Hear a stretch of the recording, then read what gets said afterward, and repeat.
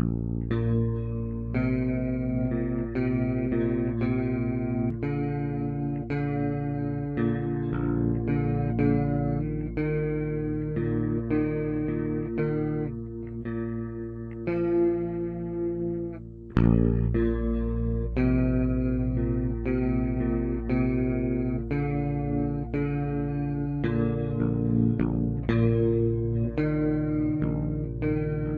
I please invite the speakers, Kun Kavi, Ms. Gwen Robinson, Mr. Nyantha Maw Lin, and Ms.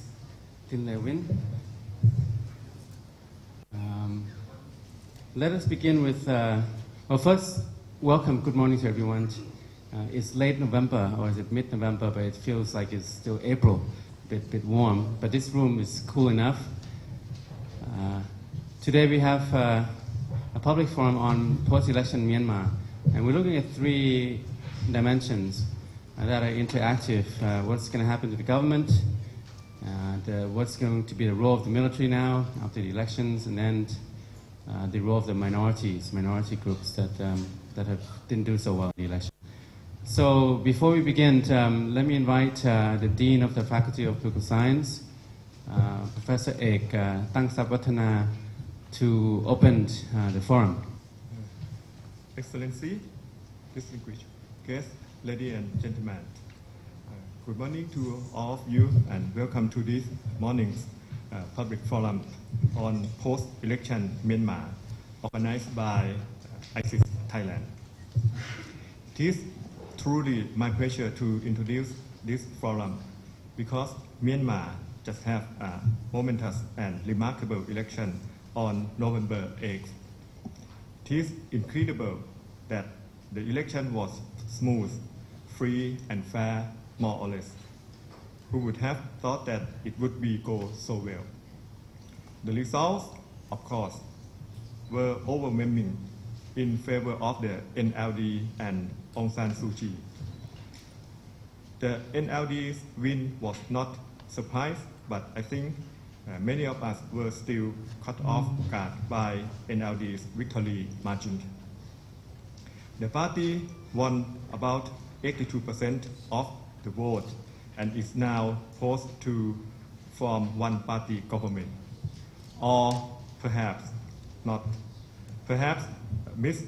Suu Kyi will strike a compromise and form some kind of a coalition government with the military that includes the ethnic minorities who make up around half of the population. That is what we are here to hear about this morning. How do we explain the election outcomes? Why was the NLD's winning margin so huge? Why were the ethnic parties more or less decimated? What will happen next now that Aung San Suu Kyi can pretty much call the shots in Myanmar's future? These are some of the questions that are broached this morning. It is my pleasure to open this forum today, and I thank everyone for being here. In particular, let me show the gratitude to our speaker. First, Mr. Nyantha Maw Lin, Managing Director of Vriens&Partners Myanmar office. Ms. Lei Win, Chief Correspondent Myanmar Now. Mr. Jonathan Head, Southeast Asia Correspondent BBC News. Ms. Gwen Robinson, our Senior Fellow ISIS Thailand and Chief Editor of the Nikkei ASEAN Review. Mr. Kavi Chongkittavorn, Senior Fellow ISIS Thailand and also a columnist of the Nation newspaper. I would add that our first two speakers are young and bright Myanmar nationals who are speaking here for the first time. We are eager to hear from them. In addition, we will hear from veteran journalists about how this election transpired and what it means for Myanmar's incumbent government, ASEAN and Thailand. Thanks very much again for joining us. And now, may I return the floor to Professor Thitinan. We are informal here, so it's flexible, and we want to be at ease. I think there's some media in the room, that's fine. We have 5 speakers. This is a long lineup for us. Normally we have 4, but 5. The speakers can speak for 15 to 20 minutes each, and then we'll have some discussion. It's my pleasure really today to introduce the first 2 speakers. Nyantha Maw Lin is a young man I've been in touch with for some years now. When I get depressed or distressed about the future of Myanmar or even Thailand, I think about him, and I think he's the future of Myanmar. So he'll lead off, and then followed by Lei Win, whom I've met for the first time here today, but I've been very impressed with all the things that she's been saying. Nyantha is a MD, managing director, managing partner, I think, with Vriens&Partners. Vriens&Partners is a leading consultancy based in Southeast Asia, but covering Myanmar. It's one of the leading consultancy platforms in Myanmar. And then Ms. Lei Win, she runs Myanmar Now. She has been a reporter, a journalist with Reuters in the past, and also has worked with the Reuters Foundation. So they will lead off, and you have their bios or full details with you. So for them, they will tell us a little bit about how did we get these election results so overwhelming, and then what we might expect in the next few months going forward. So Nyantha, could you kick us off? 15 to 20 minutes. Hi, can you hear me? Good. So yes, we've had I think it's not too much to say, an incredible sort of climate in Myanmar over the past month or so. For many of the people in the country, including myself, and I think also with Ben, this is historic. It was the first time vote for me. And in the lead up to the elections, I think there was quite a bit of thinking that was floating about what the outcome might be. But I think it's not unfair to say we've all been a bit floored by the results as they've come out. I want to touch on a few things. This was an incredible election on a number of different levels. For one, we saw probably an unexpected level of turnout by voters in Myanmar, somewhere around 70%, if I remember, and it just went to show the extent to which, despite the concerns, despite many of the initial criticism and worries that the public held, that analysts and observers were discussing, people still came out to vote on that day. And you listen to the people and you talk to people who were out, and for many, for one, it was being a first-time event in itself. For others, I think many felt quite enabled by the presence, by the international attention, by the presence of observers, and quite emboldened to come out that day to make their voices heard. Why did the NLD do so well? And I think that's been the question that we've all been spending some time thinking about. Much weight was given to the rise of new loci of power. The independent parties that have been set up, quite apart from the NLD. The ethnic vote, much was made of that as well in the lead-up. But the results that have come out, that we've seen, very much firmly put those initial thinking to rest. For one, I think I'd like to highlight a few things. The NLD essentially took up very early on a very simple but effective campaign strategy. That's what I see, right? For the focus on Aung San Suu Kyi as the leader of the party, as the founder or co-founder of the party, relying on her personal charisma to drive the appeal of the party and the voters at the candidates at the township and district level, This played a huge part, I think, in essentially tailoring a very effective message of change, of something different from what Myanmar has been under for the past few decades. The focus on the logo, given that for many people this was a first-time election, the day of your vote, you're in the polling station, you're faced with a long list of names and different flags.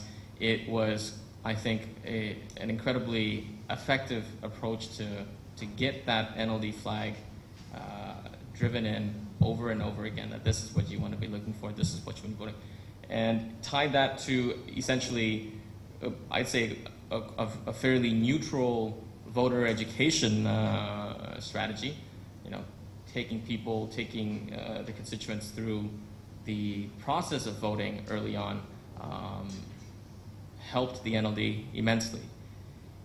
But you also have to wonder why, at the same time, so much was made about the other parties, and especially, again, the ethnic parties in their particular states. A couple of parties did well, right? We've seen the Rakhine, notwithstanding how their chairman did himself. We've seen the Rakhine party do well. We've seen the Shan fare a little bit better than most. But overall, I mean, I think there were some misconceptions about the ethnic vote and let's say, this whole idea of swing voters in Myanmar was a little bit premature. I don't think that's where the politics of Myanmar is yet, right? The politics in Myanmar is still, essentially, when you think about it, it's one way to characterize it is a vote for change, but it's also a protest vote. And I think part of the reason why we put so much weight on the other parties was in part because people looked to 2010 when the SNDP did well, when the RNDP and a couple of other different parties around the country did manage to capture quite a number of seats. The NDF, for example. In retrospect, those parties did well in a particular kind of vacuum, right?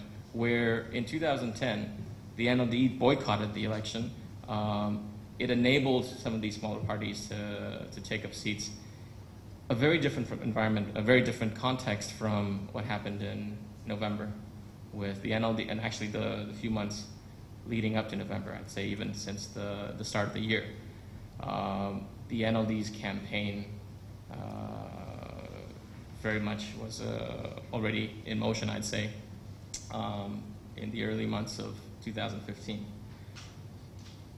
The other thing that I think that also gets missed is the Election Commission. The Election Commission does not get enough credit sometimes, I think.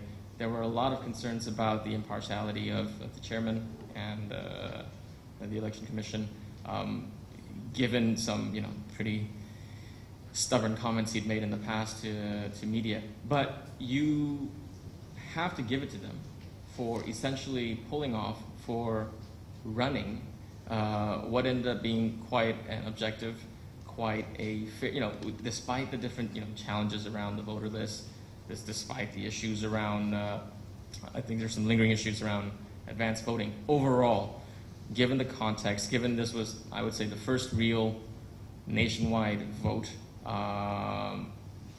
that approximates a fair election and almost a free election, it was quite well run.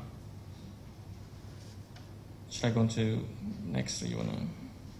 So we have put some thinking in terms of what we can look forward to in the coming year. You're not going to see these new MP-elects step in until early February, or let's see, formally at the end of January. From there, they will elect, the speakers of the two houses, and then there will be the appointment of the next president, who then picks his cabinet to step in by the end of March. That process is constitutionally laid out. It's I think quite well covered. What's going to be interesting is actually also the next couple of months leading up to early February, and we are going to have to look to a couple of critical events. for one, tomorrow, we've been waiting for this for a while now with some trepidation. Both the Commander-in-Chief and the President have agreed to meet with Aung San Suu Kyi, and both those meetings are taking place Wednesday, that's tomorrow. Those meetings will be critical.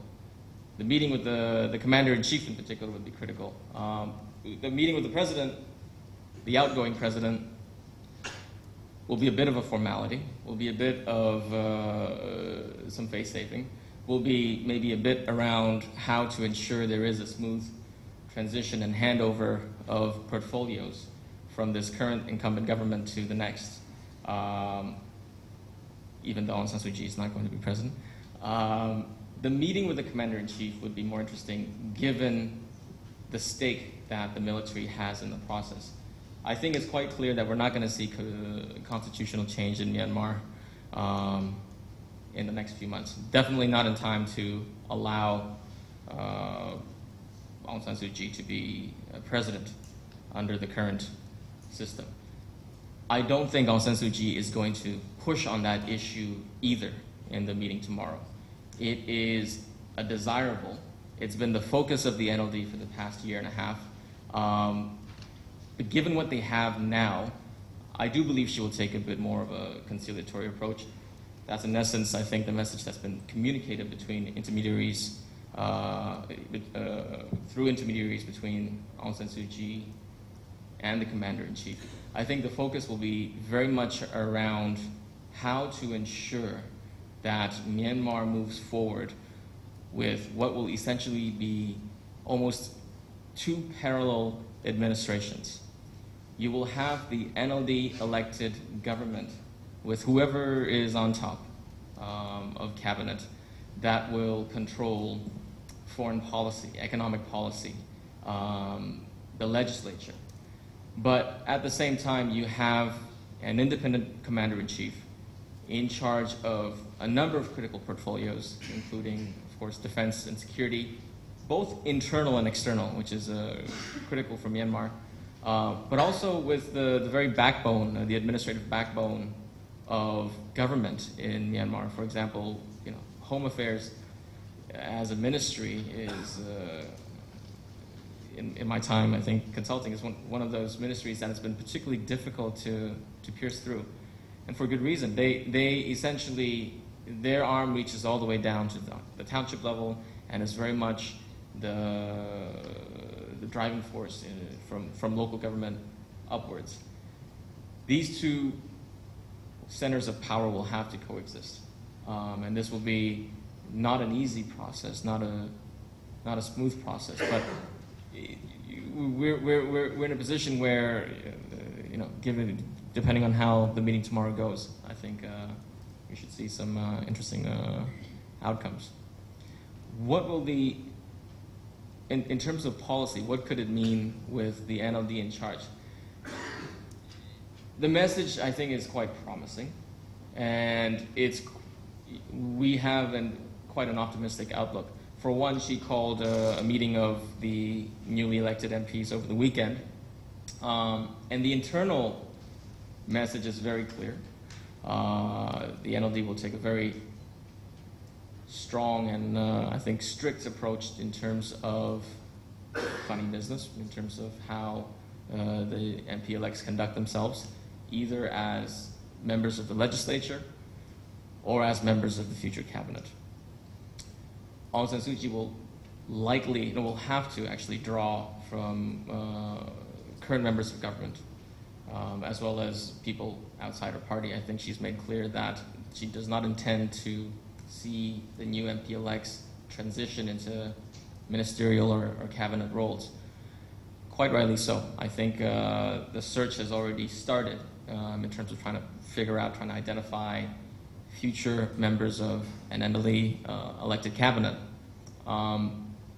In terms of their policy outlook, I think there's a lot of catching up to do.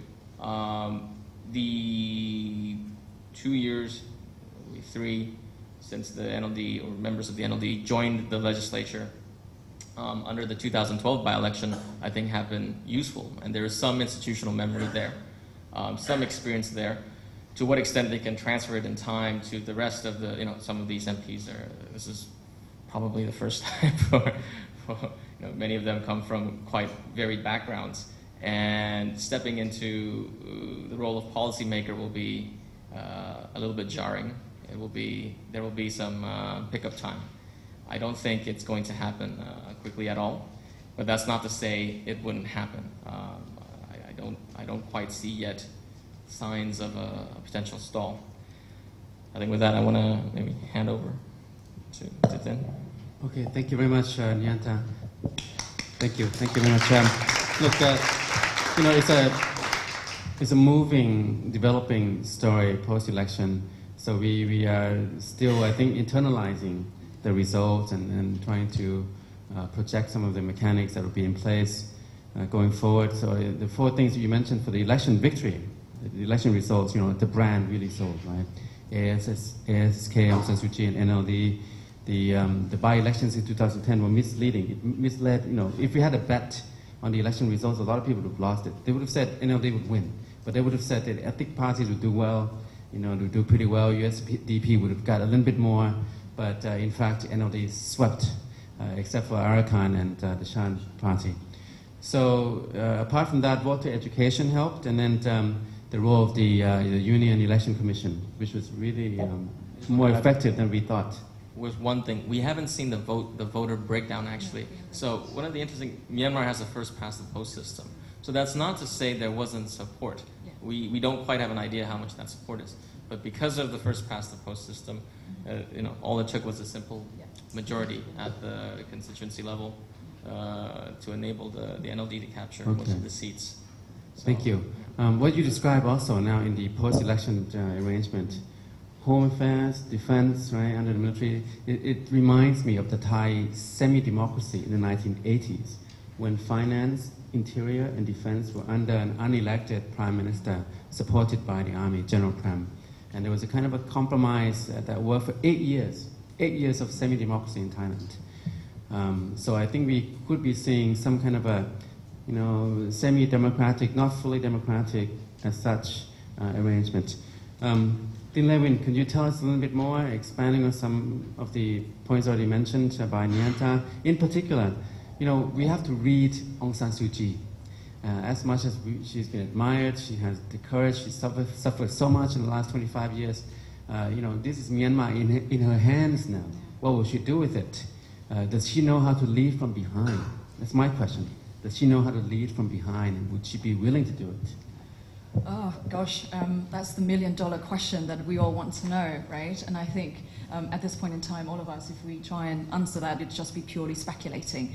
We haven't really had an experience of her actually leading. We've always seen her as this human rights icon, this democracy leader. And I think in some ways, being in opposition, it's a lot easier than being in government, I think, as we all know. I mean, I just want to start out a little bit. Nyantha spoke very eloquently about the general view and, how did this win come about for NLD and for Aung San Suu Kyi to have now be, so close to this power, to being able to form a government, something that she's been obviously fighting for the past few decades. I want to start with a little bit of a personal experience and also give you a sense of how this NLD landslide could have come about. Like Nyantha, I was a first-time voter at the grand old age of 38. I was too young in 1990, but I was old enough to remember the feeling of the excitement, the acceleration, that we are on the cusp of change, that this was it. Only took about 25 more years for this to happen again, but it was a similar feeling. I remember waking up early because I had to go to work. Obviously, it's an important day for journalists, but I wanted to vote on that day itself as a first-time voter. Took about 5 or 10 minutes to the polling station at my local area, and I got there, and there was already more than 100 people queuing, and this was 20 minutes before polling opened at 6 o'clock. So this was 5:40 in the morning, over 100 people already queuing. The couple at the front of the queue in my polling station said they've been waiting since 3:30 in the morning. Yeah, it was a small school compound, and there were 5 polling stations. My polling station alone had 1,300 voters, so you can imagine it was thousands of people in that one little small compound. And it's a school, high school compound, and there is only a small concrete pathway separating you from safety and the stagnant water in the drains next door. But, it was crowded, people were slightly shoving and jostling, but everybody was jovial, in very good mood, very helpful. One of my great aunts, she was 84, came along with us because she said she didn't believe in the advance voting. She didn't think if she voted in advance, her vote was going to count. So she wanted to be there on that day to vote. There were lots of other people who were in the 70s and 80s voting. And this community spirit that we talked about all the time in Myanmar, that I felt had either been lost or suppressed after years of not being able to trust each other. I saw that day, everybody, the elderly, they were given shades, seats, looked after, there was no problem. It was an hour and a half long queue that took me to actually vote and come out. It was a complicated process because you have to vote for 3 people. At least everybody has to vote 3 times, for your lower house MP, your upper house MP, and your state and region MP. And if you're an ethnic person, then you also have to vote for an ethnic affairs minister. So it's quite a complicated process where you have to queue every single time to get a ballot paper, and then you have to chop it, and so it was a long process, and not everybody knew that they were actually going to be voting for 3 people. So there were people who were taking it upon themselves to educate while we were queuing. Every time somebody come out and said they finished voting, there was this shout of victory, or like, did you succeed? I had a friend from abroad who wanted to see what the fuss was all about and came along to the voting station to take pictures. And I was like, oh no, I'm not sure whether you should do it because people might be, not really like, a foreigner being there to witness this momentous event. But actually, they absolutely loved it. They thought having a foreigner's presence was somehow going to make the elections more transparent. Having that eye of somebody abroad was almost a validation of what was going on. And people would just come up to him and proudly show their pinkies where you've been marked with indelible ink to say you voted. One of whom was apparently this old gentleman who came on a walking stick and spoke to him in English to say, it's never too late.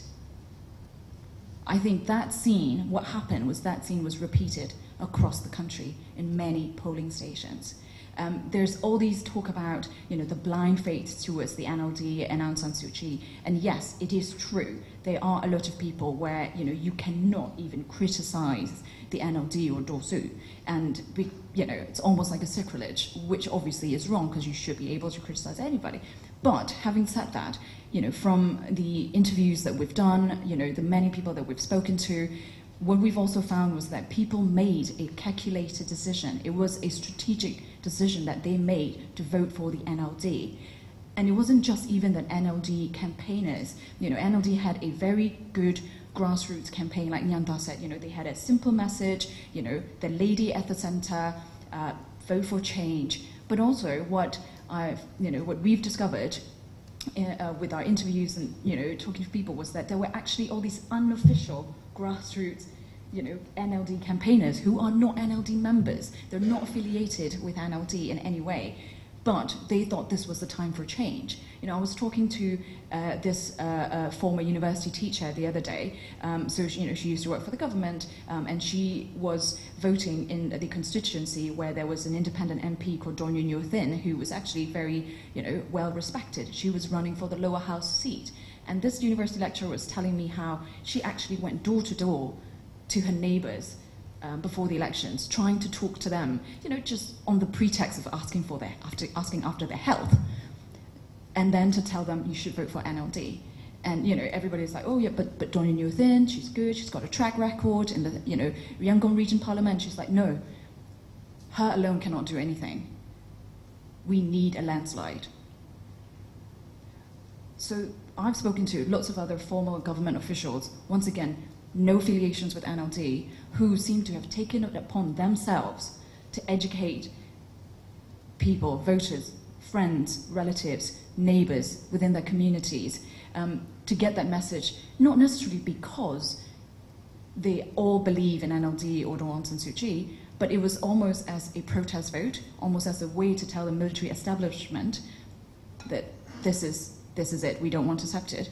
And some because they think this is the only other valid choice outside of USDP that we currently have. There are lots of other parties, ethnic parties and small parties, the NDFs, the new NDP, and yet everybody thought what needed was for a strong result. Part of it was because some of the USDP MPs in the run-up to the elections were talking about how, they only needed 26% because the military bloc already had 25%. And so combining them would be 51%. Now, those kind of talks and speeches seem to have actually worried a lot of ordinary voters.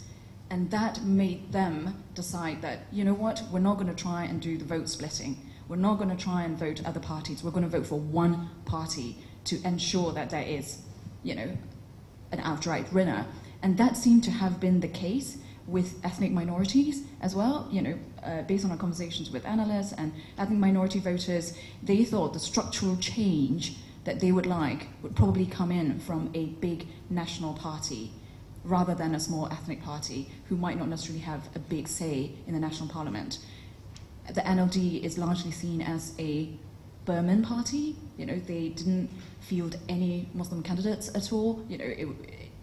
Despite that, actually, a lot of the ethnic minorities voters that we've spoken to said they chose the NLD, and it was a calculated choice that they make. So what does this mean? Now that NLD's got a landslide, they needed 329 seats to form a government to get the 51% in the parliament. They currently have 390. So that's way more than what they need. Even if a few are disqualified, as I think is expected after all the complaints procedure and all that stuff, they would still have enough to be able to form a government. Obviously, you can never predict with certainty what's going to happen in Myanmar. But let's just work with what we have, which is that NLD will form a government. But like Nyantha said, they have been making all the right noises. She spoke to the MPs to say, don't expect ministerial positions. Yeah, she also been publicly speaking for a few times about how she wants her government to be a national reconciliation government, which everybody took it to mean that it would be inclusive of ethnic representatives as well as possibly USDP. Now, it seemed that she also reassured the diplomatic community when she met them the week before last that she understands the importance of continuity in key sectors, which many also took it to mean that some of the current key people in things like finance and economic positions will stay. It's a smart move because number one, the whole idea of inclusive national reconciliation will probably goes towards reassuring the military and the powers that be that she is not out for revenge.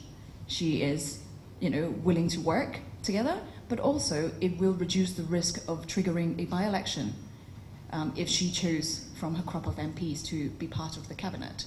And I'm not really sure even the NLD is willing to have a by-election, have another, elections and compete with the USDP and other parties again. But what about the minorities then?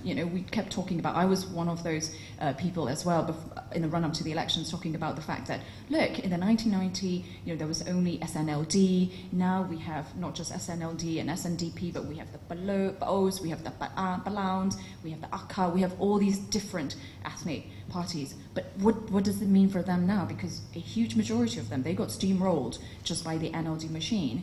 And it is worrying that in a lot of the states, there will be one very dominant party only, except for in Rakhine and Shan, because NLD swept everything. So despite the fact that, that even the ethnic voters made a calculated choice, there are still questions remaining as to how it will work on the state and region level, especially in ethnic areas. There's also the question of the ceasefire process, signing, the political dialogue starting. Some of it has already started. How is that going to be continued by the NLD? Will it be continued by the NLD?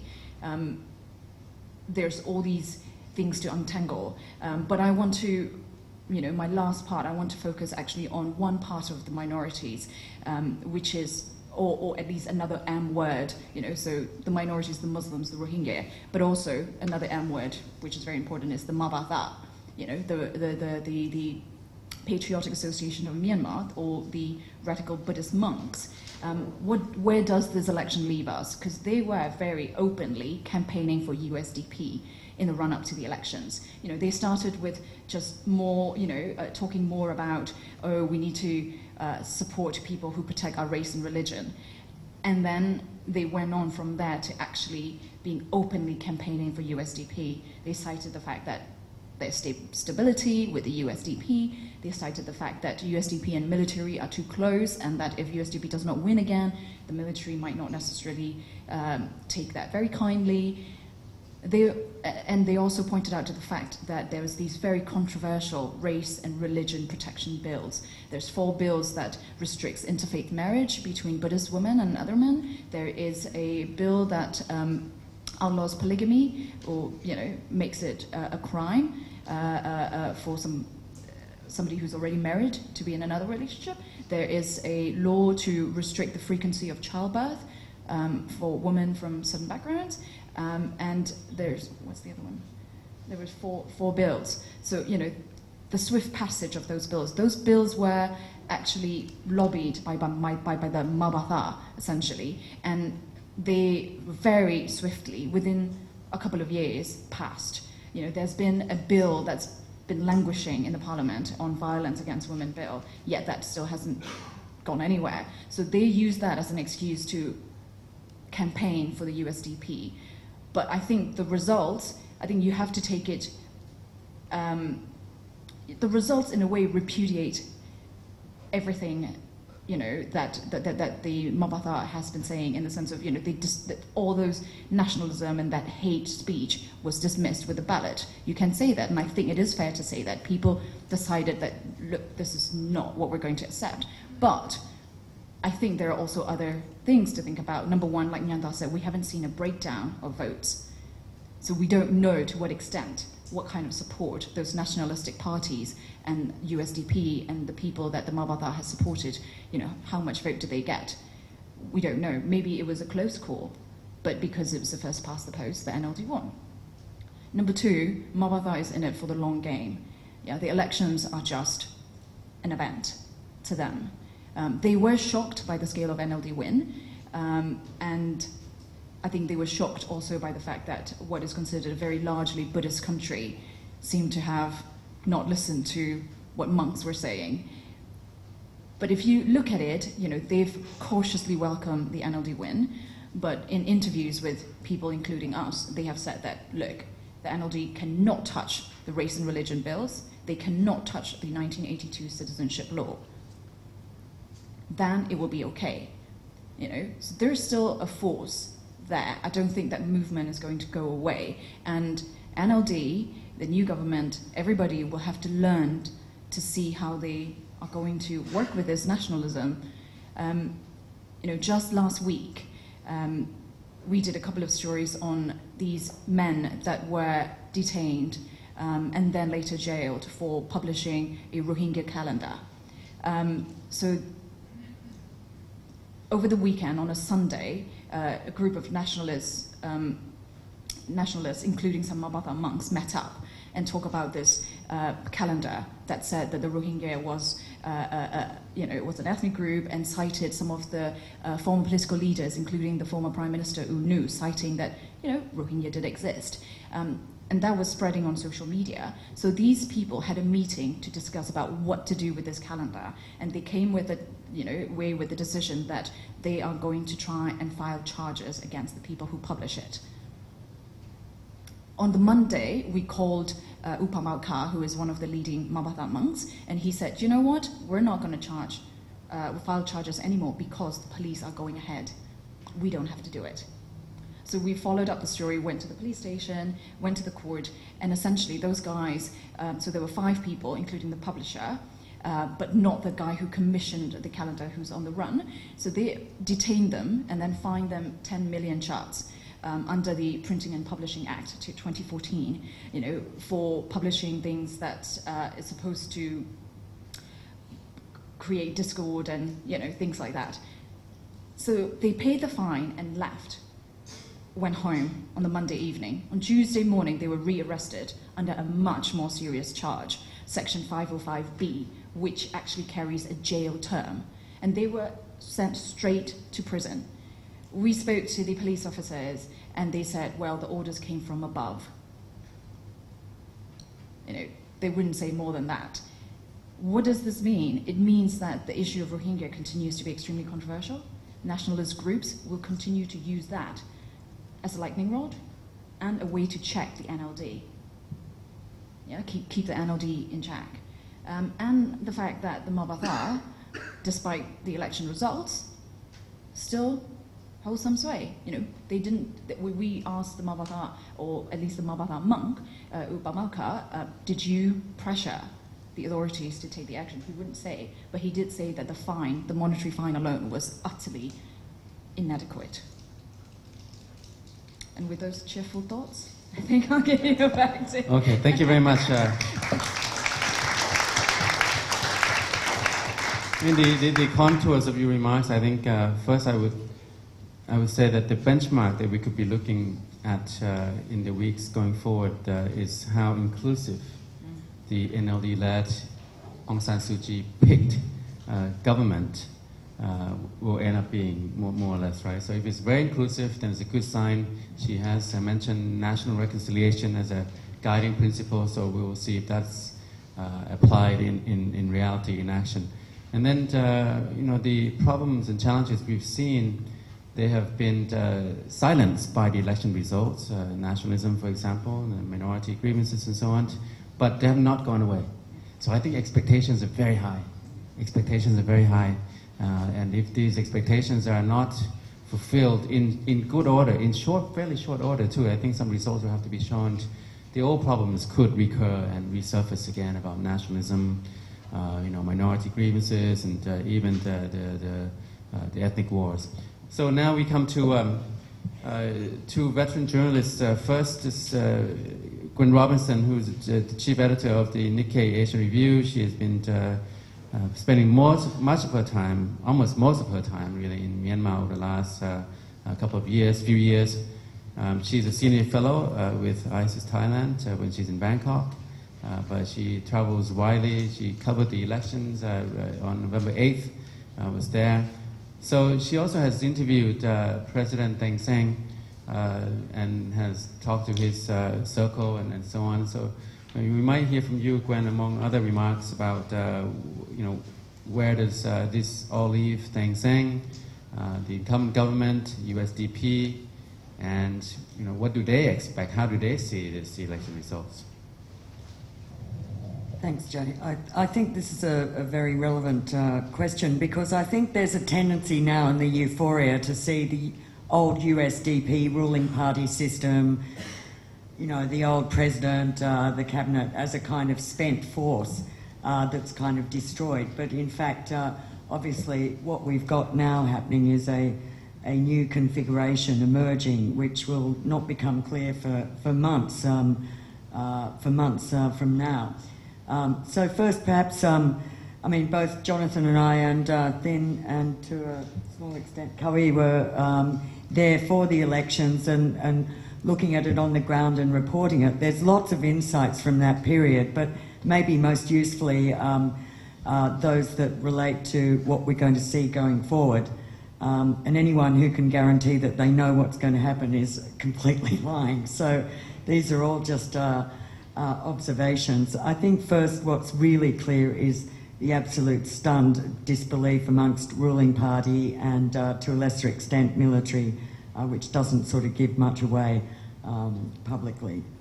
But there were earlier suggestions, I think well before the election, of internal polling in the USDP, and a couple of newspapers got hold of leaked, what they claim were leaked documents about those internal polls that showed the worst case scenario could be 5%, which is just about what the USDP actually ended up getting. But it was so far beyond anyone's comprehension that the party could completely collapse that I think what happened is that nobody expected it.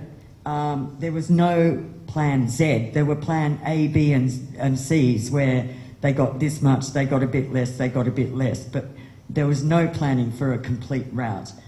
So they're not actually prepared to be cast into the wilderness. And that's a challenge for them. But also, as I'll go into later, I think that's a real advantage for reform-minded, and there are some reform-minded people in the old ruling establishment, including, to be fair, the president himself, who did forge ahead with quite an impressive set of reforms in the last 5 years. He's surrounded by a coterie of ministers and support staff on all sectors, including particularly economic fronts, also the peace process with his minister who was involved with that, and various other sectors.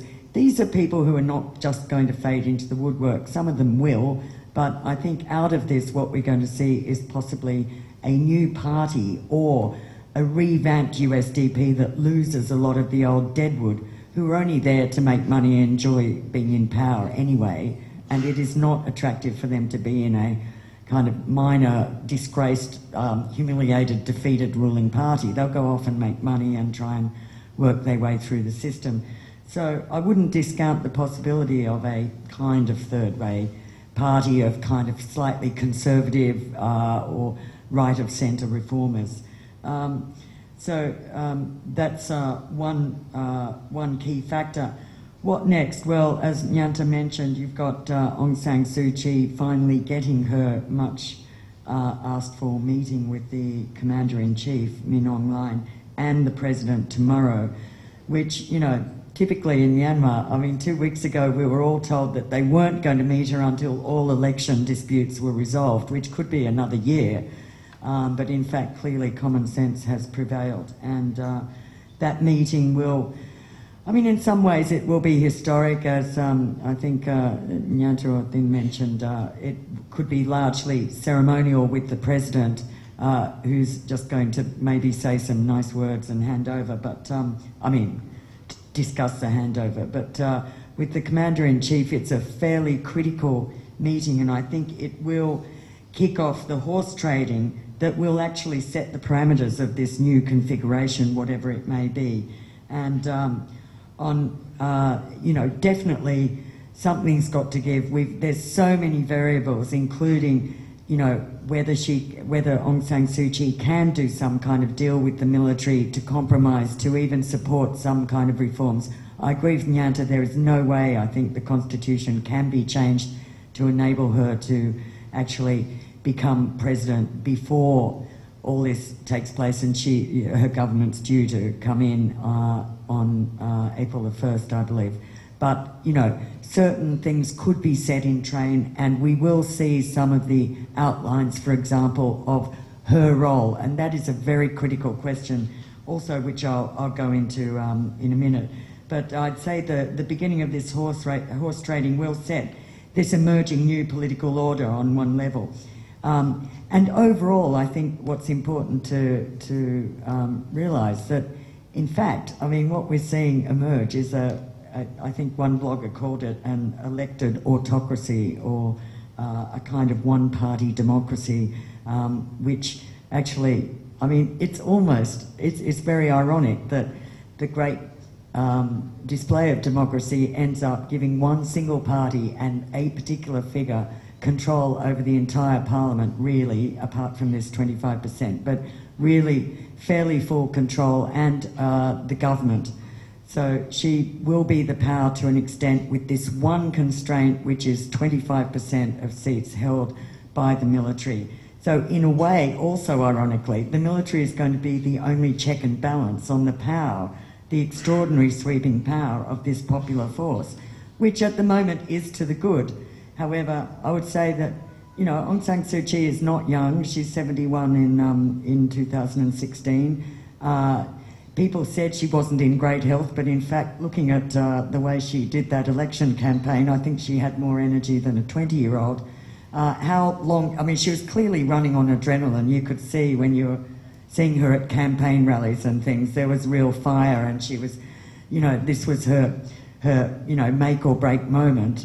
Whether she can sustain that on a daily basis, because she is a very controlling figure and likes to micromanage things, as we saw in her initial meeting with all her elected MPs this week, where she kind of lectured them on everything, including behaviour, how to deal with the constituency, telling them they should collect garbage. They are not above collecting garbage. They must keep their constituencies clean, laying down all kinds of rules. Meanwhile, she's doing the horse trading on the configuration of the new government. I mean, how long a single person can sustain all of that on a daily basis, sort of 18 hours a day, is, you know, really something to think about. She's very determined, she's formidable.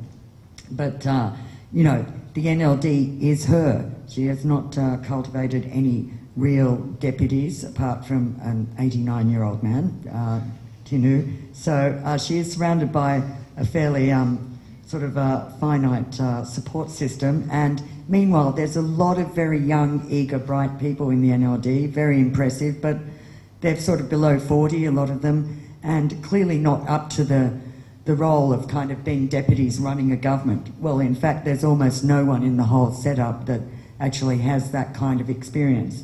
There's a handful of business people, but very few business people, and in our wanderings, I'm sure my colleagues will back me on this, every NLD candidate I interviewed who won was kind of a retired school teacher, a former political prisoner, a grocery store owner. So, you know, it's a massive learning curve, and unfortunately the country and how it's run is going to be the laboratory for this band of neophytes to take over the government. I think her greatest enemy at this point for Aung San Suu Kyi and the entire phase this country is about to go into is popular expectations. They are so impossibly high. There is actually nowhere to go but down. She cannot possibly address the hopes. When you go around the country and interview people, the kind of shining hope, like she's some goddess who's going to make everything okay overnight, is, you know, daunting. It's scary. I mean, I'd hate to be in her position. People will be disappointed. The big question is, how long will they give her before that threshold of disappointment is really reached? I think that it will be quite some time. I think she can last a whole term and people will be understanding. They are so happy to have her there. But there's going to be some, you know, mistakes and bitching and moaning, and things will get murky. Anyway, it's useless to play that kind of prediction game. But I think the other key questions include, you know, what does happen with prospects of any change to the Constitution. This is her number one issue. So she will stop at nothing. And, you know, there's a lot of speculation, I think not just idle, that she may be prepared to give the military some very significant concessions, including possibly far more. The military is entitled to 3 seats in Cabinet, Defence, Border Affairs and Home Interior. And there's some suggestion that she might offer them more of a role in the Cabinet in exchange for agreeing to lessen its veto power in Parliament over the Constitution, changes to the Constitution. Any number of other speculations about the kind of deals she might offer the military and how far the military would be prepared to compromise, depending on her choice. One mustn't forget she made a very odd and improbable close relationship with Shui Man, the Speaker of Parliament, in the preceding, you know, in the last couple of years, which became closer and closer, and actually it got to the point where she was publicly defending him, you know, expressed great displeasure when he was ousted as head of the, acting head of the ruling USDP earlier this year. And he ran in the elections and lost. So he's sort of on the cusp of a political wilderness there. He's very unpopular in his own USDP party, and anyway, clearly he doesn't want it's not going to get him anywhere to stick with the USDP. So, you know, there is a lot of speculation about his future and whether he would join the NLD, in fact, and become like her nominee or play a role in any administration that she would be running. And I wouldn't discount that either. I'll just hurry on here. So one other thing I'd say is that she's got several options. What role would Aung San Suu Kyi play in this new configuration? I think, you know, one is she could be a power in Parliament. She could become Speaker of Parliament, which was a job five years ago that everyone saw as a meaningless job for a rubber stamp body. In fact, to Shui Man's credit, he built Parliament up as an extremely activist body that really took on the President's office and in fact countered its power very much and defeated the President on many fronts, and has actually sort of developed into an extremely robust legislature, and in fact from now is actually going to be a real Parliament. Up to now, let's not forget the election that ushered in this whole new system. Myanmar never had a Parliament in the modern era, and this Parliament that is just having its final session now was a result of the 2010 elections, which was boycotted by the NLD. So it's full of retired civil servants, retired military, business interests, who were just actually put in, assigned virtually. And this docile, and the election is criticised anyway as not very free or fair. So in fact, you've got a Parliament that's become very active and robust, which actually was made up of fairly compliant regime-supporting individuals. This will be the first proper one. So she could do a lot as Speaker of Parliament. However, if she becomes Speaker of Parliament, she can't really do a hands-on role with the government and the cabinet, because there is an increasingly big Chinese wall between the two, the executive and the legislature. So the other thing she could do is make herself foreign minister. And if she does that, she has every right to be in the cabinet, sit in cabinet meetings, do the international diplomacy thing with her pet president, you know, keep a watchful eye on everything, and also be on the all-powerful National Defence and Security Council, which is a bit like a National Security Council body, which can actually do many things, including decide that there's a state of emergency and therefore, you know, the military can take over the country and all that. So fairly critical body. She can be on it as foreign minister. If she joins the cabinet, though, she has to give up her parliamentary seat. You can't be in the government and retain your parliamentary seat. And in fact, that's one claim to her whole legitimacy as an elected representative of the people. If she gives up her seat and she's just a minister in the cabinet, it leaves her, it sort of diminishes her stature. So, you know, that's a very big decision she's got to take. And the third option is to do nothing and be a shadow shogun with no particular role. But again, she's very vulnerable. Does she turn up to, you know, does she turn up to ASEAN meetings like sort of hovering behind her pet president, trying to shake hands along with her president, or does she sort of sit in a back room pulling strings? This is a real question for her to answer. And for the rest of society, I'd say, you know, the key interest groups that are really going to have a say and want more of a say are not just political parties, but there is that whole sort of community of business, big business, not just cronies, but, you know, who have been increasingly drawn into the system and the daily life of the country and have a lot of impact on many things. The ethnic parties who did collapse vote-wise in the election, but are very much a big constituency and a factor she must really deal with. Tied to that is the peace process, which been also discussed, and I'm sure others will discuss. So many issues there, and I've got a lot of other things to say, but I think I'll just leave it there and open it up to Jonathan. Over to you.